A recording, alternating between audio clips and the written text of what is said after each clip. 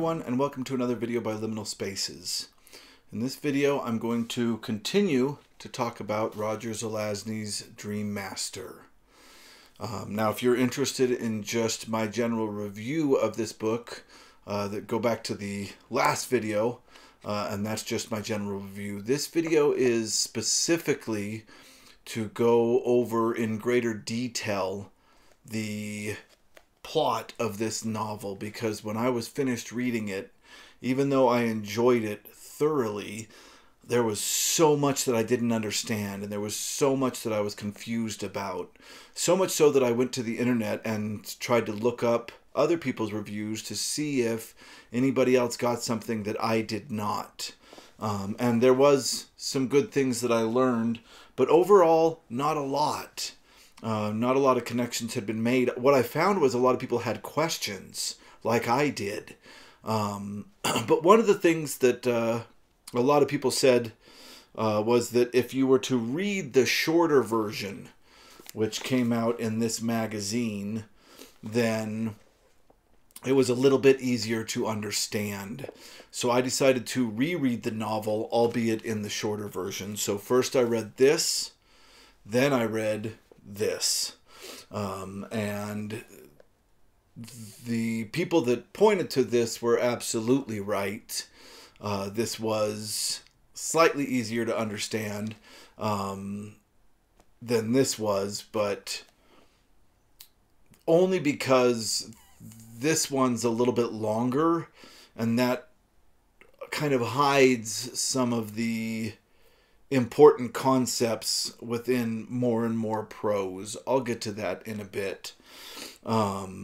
Unlike This Immortal, which was originally a full-length novel that he had published in magazine form, and they abridged it. They abridged it very seriously to put it in that form. Unlike that, this one was complete. It was not abridged. And then he was asked to expand it, and it became this one. So that makes for an interesting concept. He probably felt it was complete in this form, but then wanted to release it as a novel, so was able to revisit it. When I first finished the long one and started reading it in this one, I thought I was going to like this one better, but in the long run, I really do prefer the long one. And I'll explain why as we go through. So we're just going to dive right into it. I am going to, of course, major spoilers ahead. I am going to sweep through this novel step by step and outline my interpretation of what I think is going on.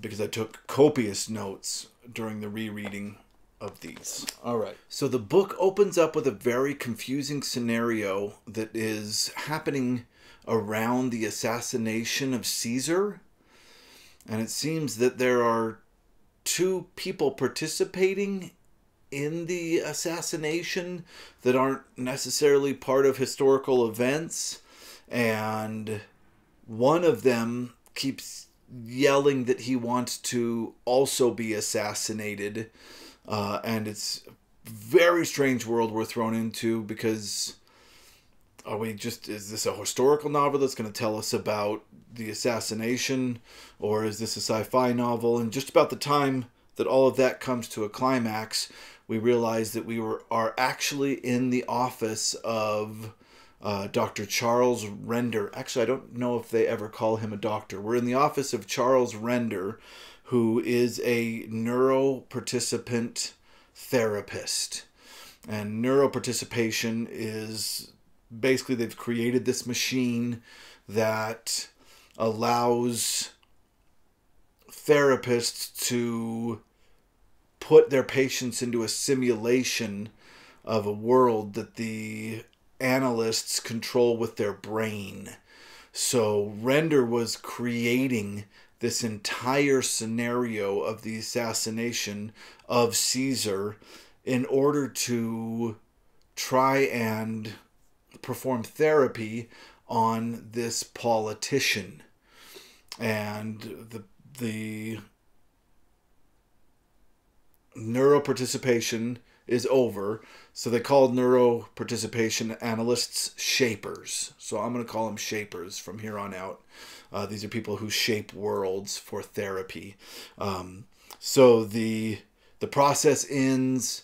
The egg machine that puts people in the simulation opens up, and the therapy can kind of commence, the continuation of therapy. And basically what Render tells this politician is that he is terrified, the politician is terrified that he is going to be assassinated. But all the research Render has done and all the private detectives don't show any truth to this guy's paranoia that he's going to be assassinated. And the patient kind of gets angry and says, well, why would I think it if it wasn't true? And Render basically outlines or states for this patient that he is so average to people. He makes so little of an impression that he doesn't have any really deep friendships or relationships with anybody. But he very much desires these. And his subconscious mind has tried so much to find the depth that it desires in relationships with people, and it's failed over and over and over again. So now it is turning to the other most extreme and important relationship that we have with other people, and that is hate. Because his subconscious could not find depth in love, he tries to find depth in hate. And that's why he not only thinks everybody's trying to assassinate him, he actually subconsciously wants to be assassinated.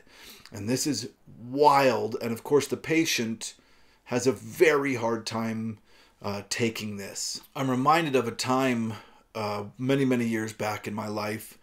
I have a very close friend group, and we were all sitting out on my patio. I think we were drinking some wine and chatting, and we got into a conversation that was basically each human individual can't see or comprehend their own flaws as easily as the people who love them can, right? It's almost like we're blind to the things that are holding up or hurting us in our lives, because we can't truly see our own weaknesses. And we were all very close, so we came up with the bright idea of laying out our flaws to each other. Not us saying our own, but everybody laying out what they thought our flaws were. We were just going to go around in a circle, and I happened to be first. And it was absolutely devastating. It was very strange and hard to deal with, and we decided very quickly that it wasn't an idea that we should continue with, so I was the only one that got all this kind of laid on me, and I was angry for months. Don't try this at home. But eventually, it became very therapeutic because I was able to look at these things that I never even considered about myself, and over time see them for what they actually were and slowly start to accept and then change them. It was really therapeutic, incredibly painful, and I feel like this kind of therapy that this machine is able to do puts people in that situation. That's how incredibly crushing it is to go through that type of therapy and have this, your kind of flaws laid out to you so quickly. So that's what Render does. He kind of blows people's minds by making worlds that force his patients to confront terrible flaws and neuroses about themselves, and then afterwards just lays it out for them. It's therapy on steroids, and the science is very well described and really hallucinatory and almost psychedelic, and that makes sense considering this was written in 1965. So next we get a little bit of background on Charles Render, our main character, the Shaper, and he is able to shape. It's very rare to be able to be one of these types of therapists because he has a unique trauma in his past. His wife Ruth and his daughter Miranda died in a car accident that he was part of. Actually, I'm not sure he was part of. This was always very vague in the novel, but I think he was in the car, but he got out, and their car went into a lake in a very, very cold time of the year, and he was able to get out, and they were not. And this trauma has locked up his emotions in such a way that he is able to resist the pull of other people's emotions when he's working on them. One of the things that the book makes clear throughout the entirety of it is that it's a very dangerous job to do this, because he has to have control of the simulated world that is being created. And of course, it's his brain that is making this simulated world. But if he loses control and his patient is able to take control, it can spin so quickly out of control. I feel like I said control way too many times there. That would take Render with his patient. So they never do this type of therapy on psychopaths, for instance. People that they consider so far gone into insanity can pull the Shaper down with them, and within seconds the Shaper would suddenly have all of the same neuroses that his patient did. So it's very dangerous work. Only a few people are able to do it, and Charles Render is able to because of this trauma in his past and how it's made him push down all these emotions. He has a son named Peter that is away at school, and he is dating a woman named Jill DeVille. That's not actually her name. I think they made that up. Because she's still married. He's dating a woman that's still married, and they don't really call her by her actual last name, which is her current husband's name. But she has no contact with her husband. She is absolutely 100% with Render. And he seems kind of obsessed with Peter's health. He's kind of a 1965 version of a helicopter parent. So after this session with the politician, Render decides to go to his favorite restaurant and sit at his favorite table. And he's about to eat at this restaurant when one of the waiters comes up and says, "Hey, there's a Dr. Shalott here that would like to speak with you." And he says, "Okay, send him over." And the guy says, "Well, circumstances make it better that you should go over to their table." And he's like, kind of hurt about it because he got his favorite table and now he has to let it go. But he gets up out of curiosity and he walks over, and Dr. Shalott turns out to be a woman. Of course, he automatically assumed that it was a man because this was written in 1965, and a lot of those stereotypes are going to kind of that old-fashioned sexism. Is always hard, and I think Zelazny was a very forward-looking writer, but of course that's always going to be a part of these older science fiction books. But yeah, Dr. Shalott is a woman. Her name is Eileen Shalott, and she is blind. Before I get into the rest of that plot point, I want to stop for a minute, because when I saw the name Shalott, I instantly thought of Tennyson's The Lady of Shalott. So here is my copy of Tennyson's complete poetical works. I like being able to bring these older things out of the antiquarian section of my library. This is the Cambridge edition of his complete works, and it was published in 1898. And on page 27, we see the poem The Lady of Shalott. Now, I have read this poem before and studied it in my undergrad years. So that's why I thought of this when I heard of her name, Shalott. And I pulled this out and reread it. And this is an awesome connection. And it's the first connection of many that Zelazny makes in this novel. And this is something that, from what I've read, is a style of Zelazny's in the early novels, is that he very much likes to reference older works or works that he's very familiar with, which I find very enjoyable. Some people don't like it as much, but I really, really enjoy it. Taking this detour while rereading The Dream Master, I was able to read The Lady of Shalott again and see kind of the brilliance of why he chose this to be her name. So in The Lady of Shalott, we meet a woman who lives in a tower, and this is the time of King Arthur and his knights, and everybody wonders about this woman that lives in the tower, and they say that she's cursed. And she stays in this tower, and she weaves tapestries that show these beautiful landscapes and kind of her beautiful interpretations of what the world is.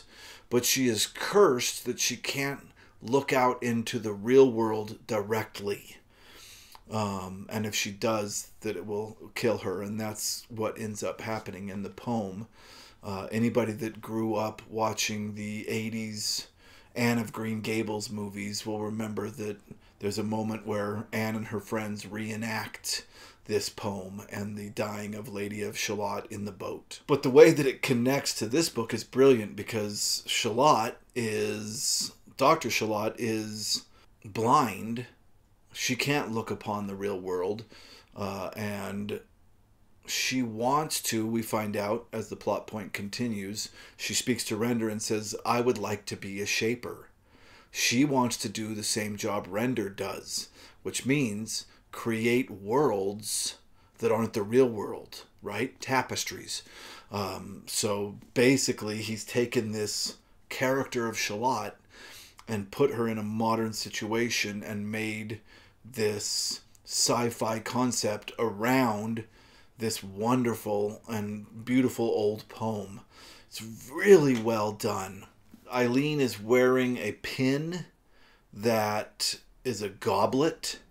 It's a ruby, and it's in the shape of a goblet. But when you stare at it, it could be two faces looking at each other. It's kind of a popular illusion. I'll put it up here. But this is the first mention we get of a goblet. And because of his connection to that he's already made, his allusion to the Lady of Shalott, which is part of one of the Arthurian tales, right? King Arthur and all that. The Lady of Shalott falls in love with Lancelot. I started thinking that this goblet connected to the Holy Grail, but that is not correct. And I learned later that it is connected to an Arthurian tale, but it is the tale of Tristan and Isolde, which we'll get to way later in the book. Another thing that she mentions is that she has what is called a mutie, which is a hound that has been genetically altered to be able to be much smarter and even talk a little bit. And this mutie is her seeing eye dog, and his name is Sigmund. And when she brings this up at the dinner, of course, Render is very interested in this seeing eye dog, because he's never at this point in his life met a mutie. There is a suit of armor decoration right by the table, that he meets her at. So when he walks over, there's this suit of armor standing there. It's another allusion to the Arthurian knight in shining armor concept. So she tells Render that she'd like to be a shaper, and of course he responds with, well, unfortunately, given your situation of being born blind, it's going to make it impossible for you to be a shaper because you can't create worlds that you've never seen before. So how do you expect to do this? And she's like, you're right. They eat, they start drinking, and they decide to take this discussion somewhere else. And this is a really brilliant part of the novel because they, first off, all the cars in this world are self-driving, which is an incredibly fun scientific concept that Zelazny really looks at a lot throughout this novel. So all the cars are self-driving, and when you get in, there is a screen that shows you a map. Zelazny really looked forward well into the future. And you type in the coordinates of where you want to go. Very similar to our modern GPS systems. But people of this world have come up with a concept of blind spinning. And blind spinning is the concept of sitting in a self-driving car and tricking the system into putting in random coordinates so you have no idea where you're going to go. So your car just drives and you get to see places that you've never seen before. While he's talking about blind spinning and the self-driving cars, the narrative...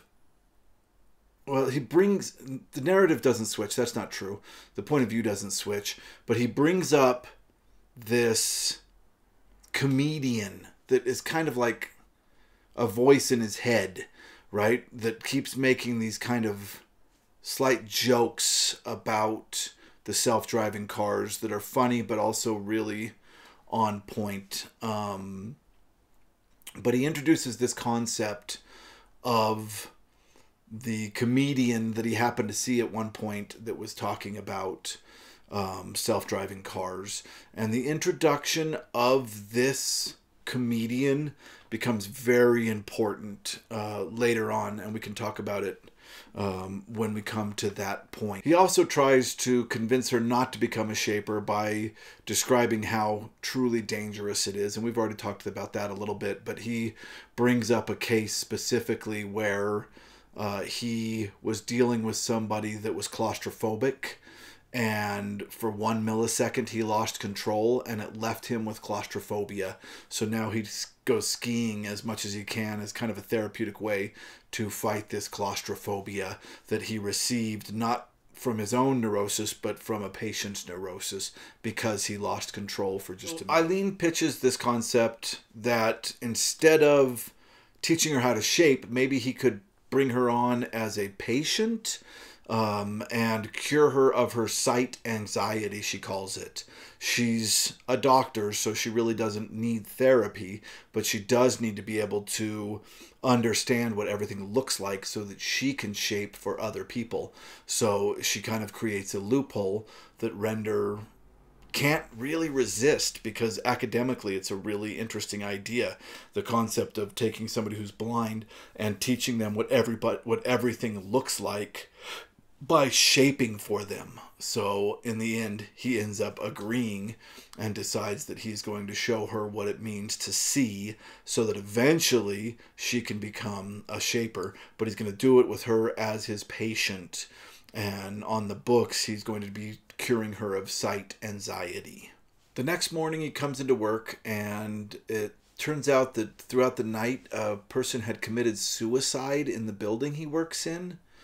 They had jumped from an upper window and actually hit the building at one point on the way down and left a mark near his window that he can see, and it really bothers him. And it turns out he has a speech to give at some kind of convention the next week. And so he starts practicing this speech. And what comes after that is really Zelazny breaking down and looking at the world that he's created for this novel. And this is a world where overpopulation is a problem. All the areas of land really possible have kind of become urban settlements, but technology has gone so far that everybody is able to have all their physical needs seen to. So what's happened is there's a world so physically comforted and so taken care of by technology that people have become isolated and lonely and disconnected, and that's created a lot of neuroses in a lot of people. And the suicide rates have kind of gone up because of this. And Render is really taken by this suicide and decides he's going to start writing a paper about suicide, and that becomes important throughout the rest of the story. Again, we'll get to why it's important later as we go through the plot. Later that afternoon, they have their first session. Eileen brings Sigmund, her seeing eye dog that's a mutie, with her, and it's the first time that Render's met a mutie or this specific dog, Sigmund. When he first sees Sigmund, he compares him to Fenrir, the antagonistic wolf god, son of Loki from Norse mythology. They talk about it a lot in the Prose Edda, which is a fantastic read. One of my favorite early, ancient literature books, although I don't know if this counts as ancient. I would love to find a earlier hardbound or older copy, but I have not as of yet. Right away, Sigmund seems unhappy that she's doing this and a little bit afraid. When he talks, he just growls out words, and he doesn't seem to like this idea at all. But Eileen just tells him, hey, go sit in a corner, stay there, and don't bother us while we do this. She undresses, and he describes her as absolutely stunningly perfect and beautiful. And we get the sense that he might be starting to have some feelings for her,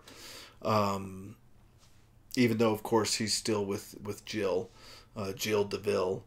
But there's a weird moment where he is simultaneously excited about her perfectness, but is also kind of put off by it.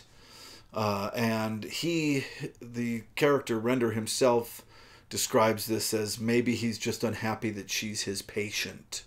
And if we take that a little bit farther, maybe he's unhappy that she's his patient and not his girlfriend or something like that. It's a very strange moment in the text, but anyway, she gets into the machine, and once she's in the machine and is unconscious and ready to have the simulated world created, Sigmund, keep wanting to call him Fenrir, Sigmund comes over to Dr. Render and tells him not to do this. And Render's like very nervous. The dog is terrifying. The way it's described in the text is brilliant. It's very scary. And eventually Sigmund states that he's afraid if Render gives Eileen his eyesight, that Sigmund won't be needed anymore, and it's very sad. Eventually, Render just says, "Hey, go sit in the corner like you were told, and this will be over quick, and she will be exactly the same when we're done as when we started. She will leave with you in the lead." So they begin their first session, and this is one of the parts where this book really shines. There's no amount of describing this that's going to be able to really express how beautifully written this is. It's prose poetry. It's vivid. He shows her colors first and then slowly creates a dark night scene so as not to shock her. And this is the most hallucinatory, psychedelic, and really wonderful part of this book. He is very thoughtful in how he slowly gives her sight, and like I said, it's very hard to describe. This is the reason you should read this book. There's a lot of moments like this, and they're very beautiful. One thing he does notice is that she has the ability to take little moments of control right off the bat. For instance, it takes her a minute to form herself on the lake or on the shore of this lake, and she finally does. And then he forms, and he's forming himself for her to see him for the first time. And when he forms, he is in the armor that they sat next to at the table of the restaurant. But he didn't put himself in that. She did. And of course, he's very aware of this kind of knight in shining armor position that she's put him in, and instantly says, "Don't do that. Let me do the shaping. You don't do the shaping." And he puts himself in his normal clothes. Later, she says she wants a cigarette, and she picks the image of the cigarette from his mind and gives herself a cigarette. He doesn't shape her a cigarette. She is able to pick from his mind the image of a cigarette. And this kind of scares him, and he warns her off about doing that it's very dangerous for her to take control like that. Other than that, they have a very beautiful session, and she's able to see a lot of new things. After this first session, he continues working on his speech. So the first half of the speech before the session talked about the world as it was, the world that he lives in this novel, and how it is able to give everybody what they need physically, but mentally a lot of people are really lacking. In the second section of the book, where he's looking at the speech, practicing the speech, he starts looking at Jungian concepts and really gets into the psychological aspect of the entirety of his civilization. And he talks about the fact that when people look for states and values and aren't able to find them, we fall back onto our subconscious to find them. And when we still can't find values in our subconscious, we fall back onto the collective unconscious, or the collective consciousness, I'm sorry. And the collective consciousness goes back to myths and early religious concepts in order to create values. And that's what he feels like his society is doing. Again, we see Zelazny has a real connection to a lot of these classical and ancient texts. He's interrupted by a call from his son's school. Peter has hurt his ankle, and this is where we really start to see him dealing with this past trauma, or not dealing with it. It seems like it's just smushed down. But when it comes to his son, he's severely overprotective, and he starts talking about the fact that he's probably going to move his son out of that school because he hurt his ankle in PE. Right after this, he opens a wall safe in his office and pulls out a necklace and that his wife used to have, and a picture of his family before his wife and daughter died. And he only allows himself to stare at that picture for a few seconds, and then he puts it all away into the dark safe, probably for quite a few months. This is a very heavy scene, and it shows how deeply this has affected him, and how almost sacred he's made their memories. So much so that he won't allow himself to look on it for very long. It really kind of helps us define who Render is. Later, we see he and his girlfriend Jill. We meet Jill for the first time, and they are at a robot dance. And the description of this robot dance and what the robots can do that people can't do in a regular dance is incredible. Again, very psychedelic, very strange. This is why you should absolutely read this novel, or for these passages. But during this robot dance, Jill calls out Render for being a little protective of her son. Of his son. and Render just kind of shuts it down and doesn't really want to talk about it. But on our first introduction to Jill, she seems like, well, they seem like they care about each other. They love each other, and Jill seems very fun. I mean, she seems like, I like the fact that she's a well-rounded character because, for instance, when Eileen puts Render in the knight in shining armor outfit in the dream, we have this connection to Shalott again. So the Lady of Shalott falls in love with Sir Lancelot. Lancelot is in love with Sir Guinevere, so the Lady of Shalott can't have Lancelot, so she basically dies trying to get to him and prove her love. And we see a similar situation in which, of course, Eileen is Shalott. Her last name is Shalott. And Jill becomes Guinevere, and he becomes Lancelot. So we have this setup for Eileen loving Render, but Render's love being elsewhere, and her sacrificing herself trying to prove her love. And this all becomes important as the novel goes on. But Jill is also a very well thought out character. She's not just a caricature. She's really well thought out. And she has her own unique ideas and thoughts, and she presents them to Render, and they seem to work well together. And I'm glad that he did that, because it's a love triangle. There's a love triangle in this book, and it's not huge. It's not a major part of it.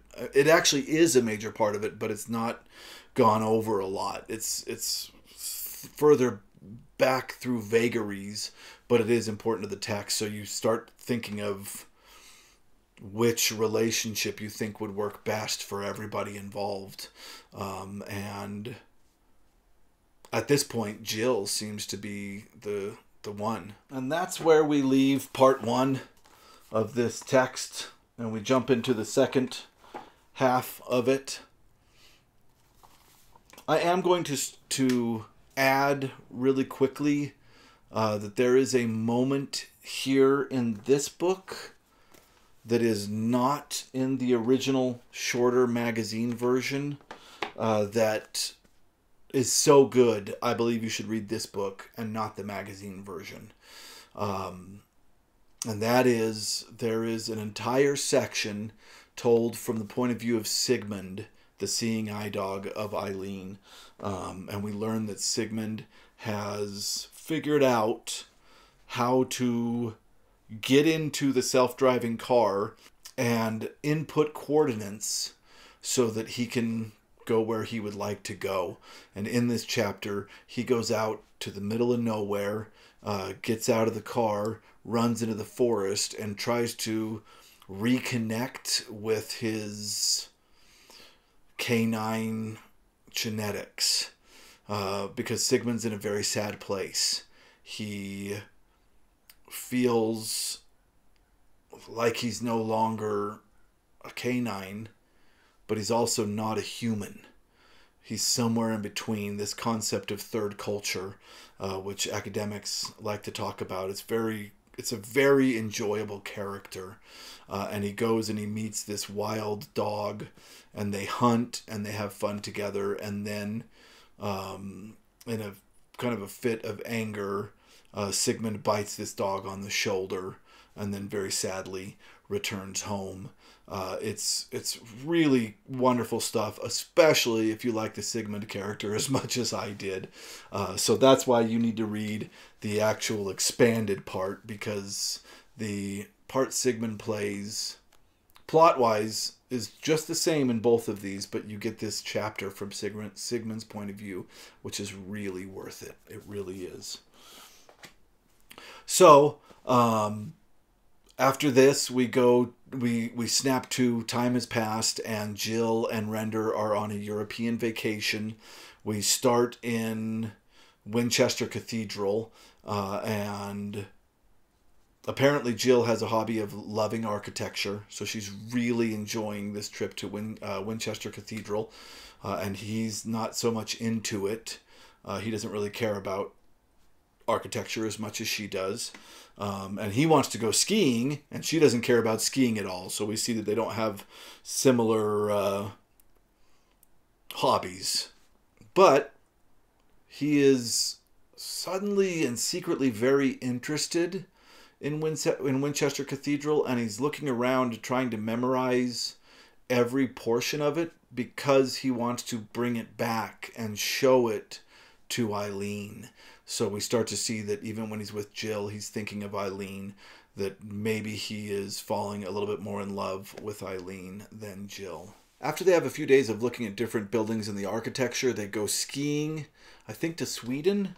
And he's relaxing in the lodge the first evening that they're there and looking into the fire, and he sees the shape of a goblet. Again, we see this goblet, which I initially associated with the Holy Grail, which is not the association I think this novel makes, but again, we'll get to that at the end of the novel.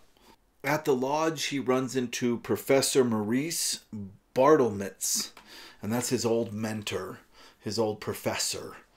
And Jill falls asleep, and he and Professor Bartlemitz, have a conversation. And he tells his professor about his current experiments with Eileen, and his professor kind of freaks out and says, that's not what this machine is for. This is a really bad idea. And his professor tells him about a grad student named Pierre, and Pierre decided it would be a really incredible academic pursuit to hook an ape up to the machine and shape worlds for the ape to see, so that maybe there could be some form of communication. And Pierre lost control of the experiment, and the ape gained control and pulled Pierre in and made Pierre basically into an angry ape himself, and he had to be institutionalized after that. And he basically states that doing this with Eileen is very similar. And he says, and he breaks this down into some really interesting psychology using Buddhism. And there's a lot of words that I looked up and understood, but I'm not going to try to pronounce. I'll just make a mess of it. Basically, what he says is there is two egos. One ego is the actual soul, the truest version of you possible. And then there is an ego above that is created by nurture, by ideology, right? It's interesting. It's putting nature and nurture together and allowing both to exist, which I think makes a lot of sense. So there's the you that's born, then there's the you that's created, the subconscious you that's created through ideology, that ego, and then the consciousness is the surface. And he creates a river analogy. So you have the surface of the water, that's where the conscience is, also where neuroses are. He says neuroses are just ripples on this water. Underneath that is the ego that is created by nurture. That's the water, the depths of the water. Under the riverbank, under the dirt of the riverbank, is the actual human. And he says that doing what he's doing with Eileen could crash directly against the actual ego of Eileen, the born ego of Eileen. She was born not seeing, and he might accidentally show her something that opens a floodgate within Eileen that questions directly this core, this unchanging core of Eileen. And he describes it as such that suddenly the riverbank would fall in and a whirlpool would form, and he would be sucked under and instantly become just like Pierre, he would have to spend the rest of his life in an institution because of how insane this would drive him if this actually occurred. Right after this, he says this is not the case. She's already a therapist. She knows what she's doing. I know what I'm doing, and there's no problem. And then his professor says, let me ask you a couple questions then. Number one, has she shown any tendency towards OCD or a desire to see more or take control? And he has to admit that she has. He asks a couple other questions. I don't remember exactly what they are, but his final question is she beautiful?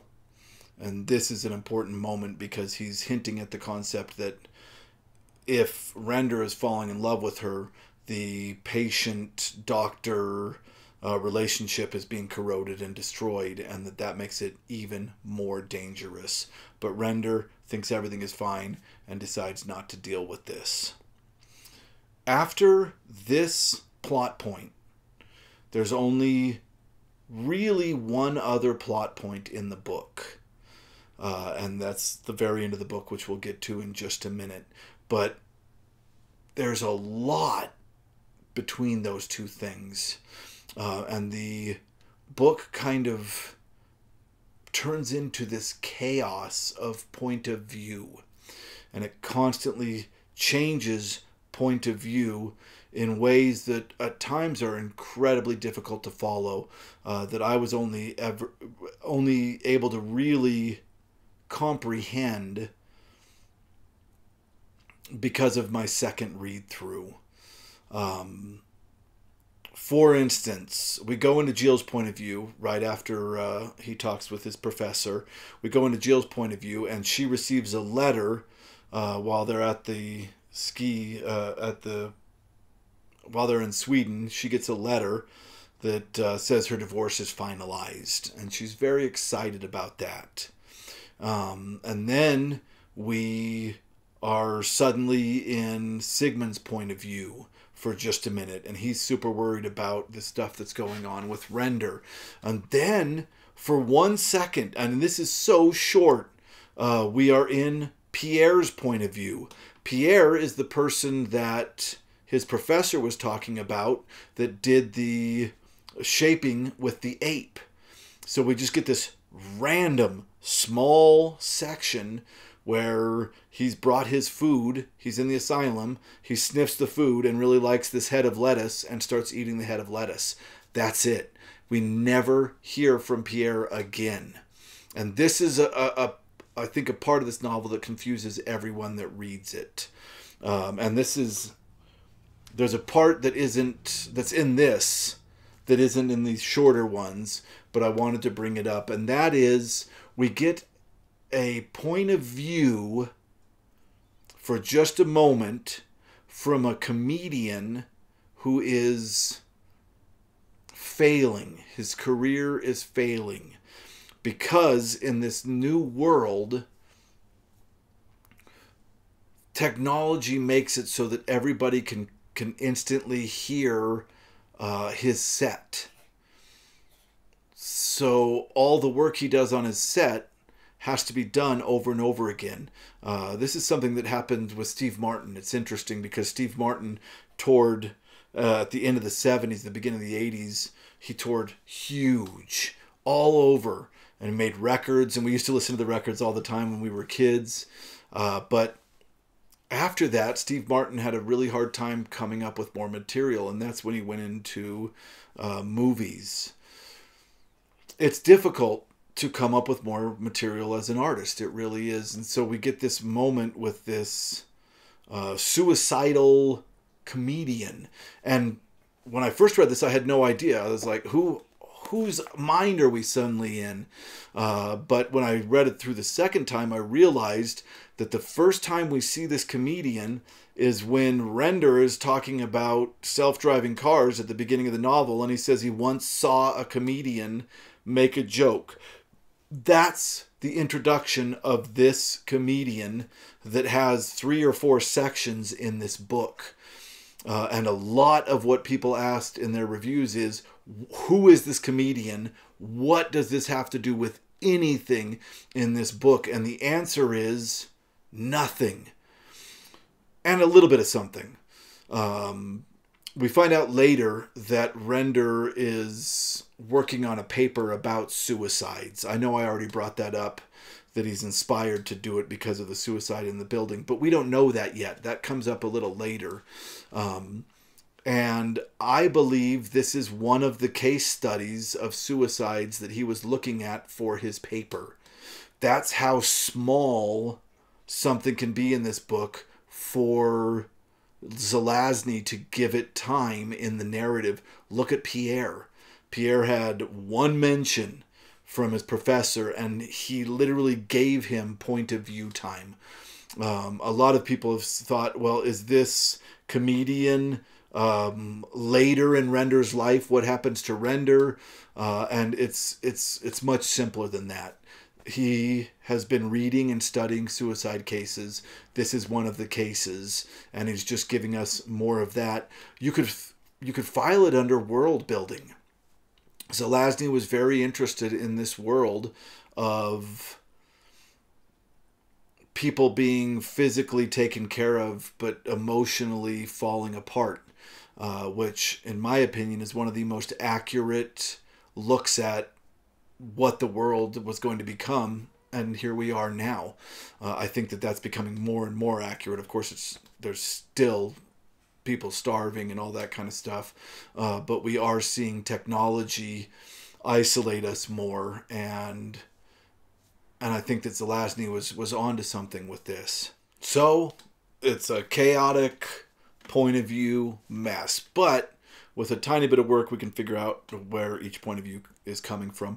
We also get a point of view from Eileen, and it seems that she is becoming addicted to seeing.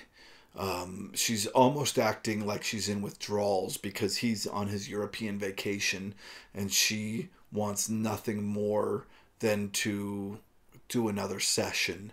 It's almost becoming obsessive for her.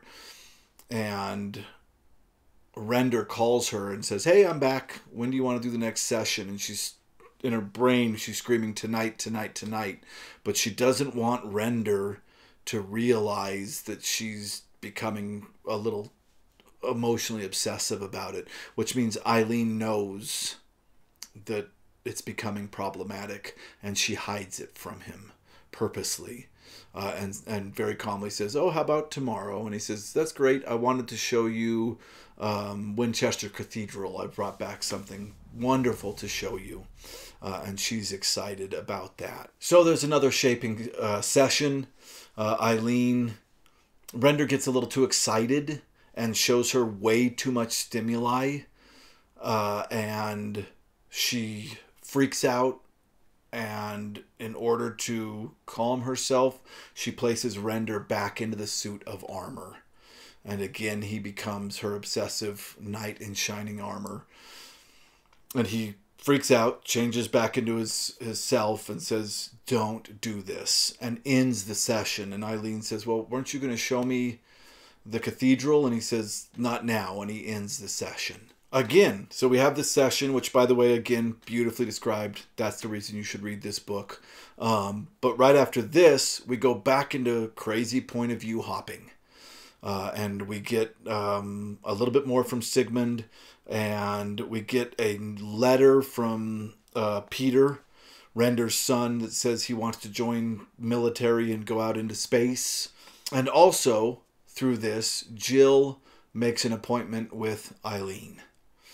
And that's strange. So Jill calls and says, "Oh, yeah, I'd like to schedule some time with Dr. Shalott." And we don't know why Jill is going to see Eileen. It's very strange. And last, we go back to Render's point of view, and he is wondering what it is that's starting to worry him about his sessions with Eileen. And he decides that Eileen is simultaneously really intelligent, but also shows a bit of helplessness. And he wonders if he is attracted to that, and decides that it's just transference. between the two of them shaping together. At which point, Sigmund shows up at his office, and this scares him, so he puts some kind of shocking... I don't know exactly what it was. He puts something in his pocket that he can squirt at the dog. I think it's a liquid that will stun the dog because he's scared of Sigmund. But anyway, Sigmund comes into his office and says, something's wrong with Eileen. Did you break her? And he's like, no, I didn't break her. And he's like, what's wrong with her? And the dog's like, she won't respond to me. I've tried talking to her, and she won't respond to me. I need you to come right now and take care of it. And he says, okay, I'll come right now. So he goes out. This is where he learns that Sigmund knows how to use the driverless cars. So he jumps in and watches as the dog puts in the coordinates, and they go to Eileen's house. They get to Eileen's, and she seems just fine. She just says, I was very tired. I fell asleep, and I was just taking a nap. And Render is worried that he probably went way too fast in the last session, and he wonders why he's going so fast. And this kind of is the crux of the next entire section, the end climax of the novel. Is he going too fast because he wants to, because he's excited, or is it because she wants to? And he's wondering, is she that powerful and strong, or is he just completely vulnerable and weak? And that is, like I said, the crux of everything. Who's in control of these sessions? This is where we find out that Render is writing about suicide, and there was a moment in the earlier point of view section I'm going to go back to for just a second, because this was the most asked question in reviews of this novel, is what is going on with this? Do you remember the comedian I brought up earlier? Well, we have another point of view section. We have another section from his point of view, and he climbs a tree and jumps onto one of the highways where all these cars, self-driven cars are, and he walks out into traffic and kills himself by getting hit by a self-driving car. And in the longer novel, it's very confusing because we have, I think, 3 sections about this comedian that end in his suicide, with no where to put them in the narrative of Render and Eileen. And again, I'm going to say the answer is it doesn't fit into that narrative, except that he's writing about suicide and has probably been reading about that guy.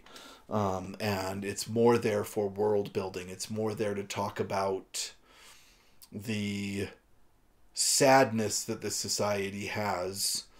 Even though they're very well taken care of, they're all very sad and isolated. And I believe that this section is meant to show that. It's more world building than it is narrative pushing. So even though he's just been worried about who's controlling these sessions, they decide right then that they're going to go into the machine that night.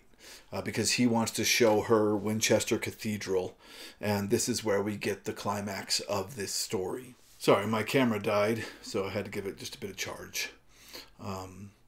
So, yeah, the break that we've been expecting finally occurs in the climax of this story.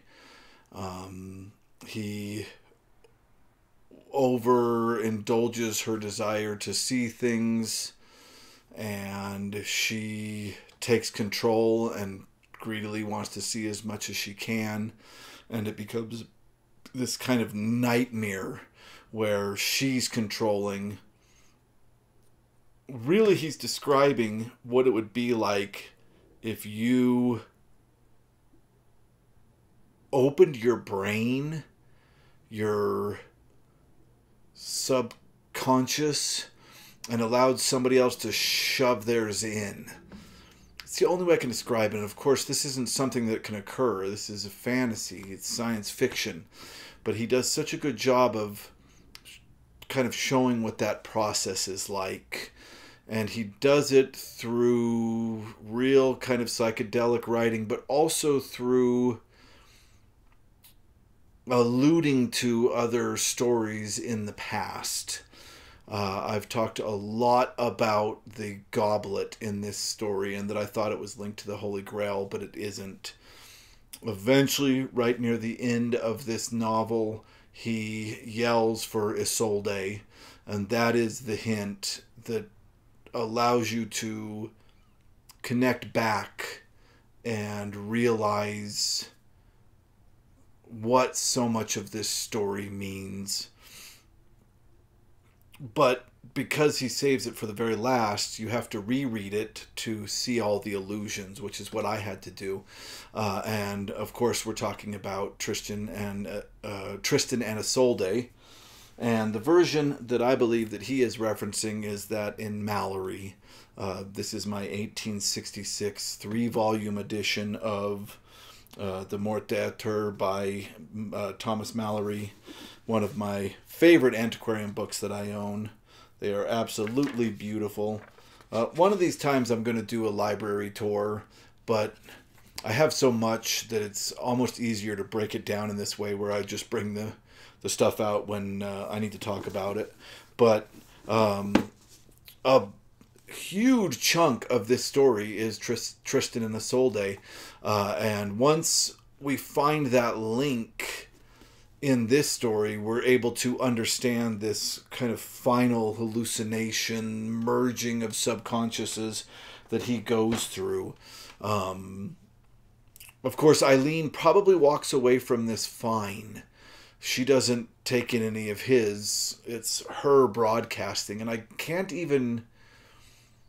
I mean, except for the fact that she didn't warn him that she was becoming really addicted to these sessions, I can't really blame her for this occurring either. It's not 100% her fault. But it really, of course, affects Render more than anything else. So right away, when she breaks, the world has many moons. One of them is a red moon, which starts to represent this button that he has to push in order to end this session. So I haven't really discussed how this machine works. There's an egg, and then he has like what he calls a Medusa-like helmet, and his arm is in a sling. I think it actually might be his right arm is in a sling, and there's buttons that he pushes subconsciously. He doesn't know he's pushing them to control and shape the world with his brain. But there's a big red button, a shiny red button, that if he pushes it ends the entire session, which he keeps trying to push.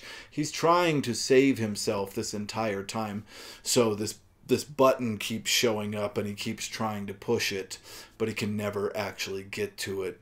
But right away, Eileen appears to him holding a goblet and begging him to drink from this goblet. So the story of Tristan and Isolde is Tristan is bringing Isolde to his brother-in-law.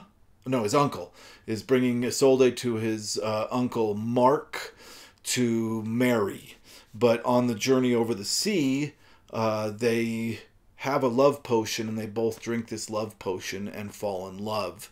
And in this version of the story, she is given the love potion for her and Mark, but she uses it on Tristan. So we see this moment where Tristan is trying to push this love potion. Where Isolde is trying to push this love potion onto Tristan, and Eileen is trying to do the same thing in her consciousness. She's trying to force him to be the knight in shining armor that she sees him as. And he keeps rejecting it, and he keeps being chased. Fenrir appears. Of course, this is what he thought of Sigmund. Fenrir, the wolf from Norse mythology, shows up and chases him until he comes upon the scene of the car crash where his wife and daughter died. And he comes across it at a point where the car has been pulled out of the lake, and he is standing staring at the wreck, and Fenrir runs past him and starts trying to chew on these corpses, and he calls him Fenrir, chewer of corpses. I'm sure that has a connection in Norse mythology. But just going down the rabbit hole of Norse mythology that I did was more than enough research for that moment. And he basically starts yelling, "Hey, my dead are sacred. You can't do this." And he's talking to both Fenrir and, of course, Eileen, although he has lost who he is at this moment. He doesn't know who he is. And finally, Eileen shows up at this very weak moment and says, "Drink this." Again, the goblet with the love potion in it, and he drinks it and falls in love with Eileen and also remembers who he is. Eileen is really trying to remind him that he is Render, the Shaper. And he keeps forgetting who he is and becoming this knight again, Tristan. And then a two-headed giant from Jewish Kabbalic lore shows up. And I'm not going to try to say these words because I will destroy them. If you're interested in each of these concepts, they're just right at the very last page, last couple of pages of the book. This two-headed giant shows up, and he tries to banish him to a place that, from my research, seems like hell. But again, this is all kind of Kabbalic concepts. And the two-headed giant tells him, "No, we're already in this place that's kind of like hell." And he is, at that moment, given a choice. A large pit opens up behind him, which will drop him into hell.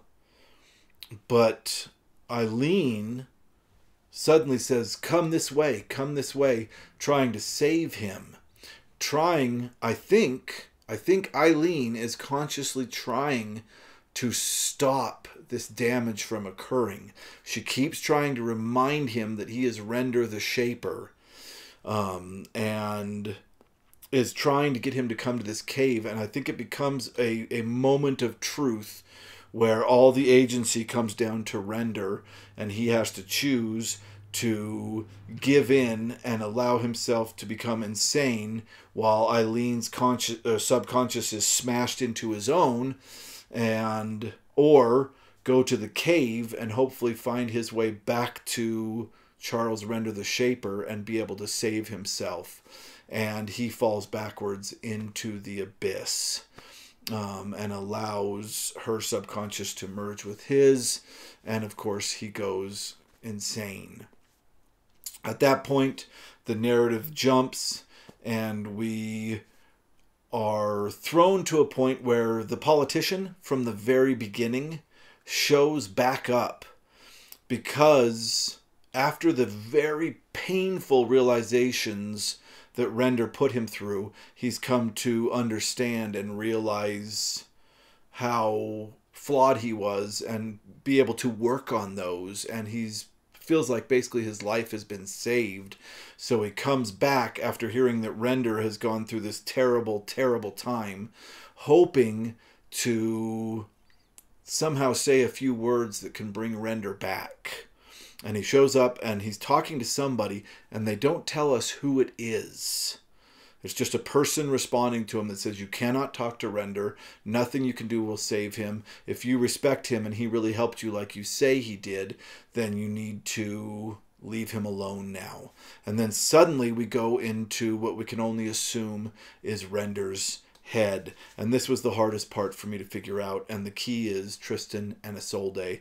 We're not seeing things through his point of view. We're seeing things from the point of view of somebody named the Servitor. And we don't know who this is, but the Servitor very ominously starts this section with saying, okay, everything's beautiful in this world, but we need to end things. And it shows him go up into this tower and talk to a knight in shining armor that is bleeding. And it took me a bit, but then I had to realize that this knight is Render. So we're in Render's brain, but we're not seeing things through Render's point of view. And Render is completely stuck as this knight in his brain. He's living in this fantasy world that Eileen and he created together through the concept of Tristan and Isolde. And the servitor is, all we can assume, is another shaper trying to help Render out of this world. And we flash back to him talking with his professor on that ski trip. And the last warning that his professor gives him is, please don't go any farther with this. I don't want you to end up as a patient of mine. And that is how we figure out who this person is inside Render's mind. It's his old professor trying to save him. And even at one point they say that this servitor, the knight mentions, the servitor has a very strong northern accent. And of course, this professor was from Sweden. So that's the major hint that tells us who this person is. All right, my camera's died. I'm going to finish this up. I don't want to charge the camera again. The conservator says, okay, it's time to end this. You need to know the truth, and that is that a ship is coming and its sails are black. And this relates again to the Tristan and Isolde story. At the end of his life, Tristan is mortally wounded, and he says Isolde is the only one that can fix him. At this point, he is married to another woman, and he sends this guy out to get Isolde because she's the only one that can save him, and says, hey, if you can get her when you're coming back, have the sails white. If you can't get her when you're coming back, have the sails black. In the myth, his wife, in jealousy, makes it so that the person that's gone and gotten Isolde has the sails be black, which means Isolde did not come. But the truth is, she is on the boat. She did come. And he sees the black sails and in sadness kills himself, and that's the end of Tristan. So his professor is hoping to save him from this state he's in by finishing the story, by making him see the black sails and killing himself. It might have the same effect that we heard about earlier when they talked about that patient that had a fantasy world and Render broke it down and he was cured. He might be hoping the same thing. But when Render gets up to look at the ship, he is able to take control of the shaping for a moment, and the sails of the ship turn white, which is not what his professor wanted. He wanted the sails to be black so that he would kill himself and be done with this fake world. But he, Render, forces the sails to be white and screams, Isolde, you've come back for me, you've come back for me. And of course, Isolde to him is Eileen, and he thinks that she's coming back again, but she is not. And the conservator looks up into the sun, which is bright red, and it's a button, and he reaches up and pushes that button. And that's the last bit of the novel, is his professor leaving the shaping session because he wasn't able to save Render. This book was dark. It didn't end happily, but it was so beautifully written. So fun to read. And honestly, again, the reason I read this was because of Haruki Murakami saying that this is what inspired him to write the science section of Hard-Boiled Wonderland and the End of the World. And you can see it all throughout this book. Hard-Boiled Wonderland is about, of course, somebody making a new subconscious and putting it into somebody else's. The connection to this book is obvious, even down to the way that at the end of Hard-Boiled Wonderland, you are left with this hallucinogenic ending that you have to put the work in to try to symbolically figure out what happened. That's what happened in the Zelazny one as well. I can't recommend this story enough. I hope this video has helped you who are reading this or have just read this understand more what is going on with it. I do plan to read more Zelazny in the future, and I'm sad that he's not more well known for this. I look forward to seeing what the Amber Chronicles are about, because after reading this, I feel like they have to be pretty strong. And I know a lot of people swear by them, but there's also a lot of people that feel like Zelazny just wrote those to sell out, to make money. And I don't know what the truth is, but I do hope to read them in the future to find out. I think that for me, this book was just as challenging and enjoyable to read as Dune. And it did share the Hugo with Dune in 1966. And I wish that more people read this. Anyway, I hope this helped with people that have read this and were confused by it. If you liked this video, please click like. If you like this kind of content, we're going to be making a lot more of it in the future. And thank you very much for watching this till the end.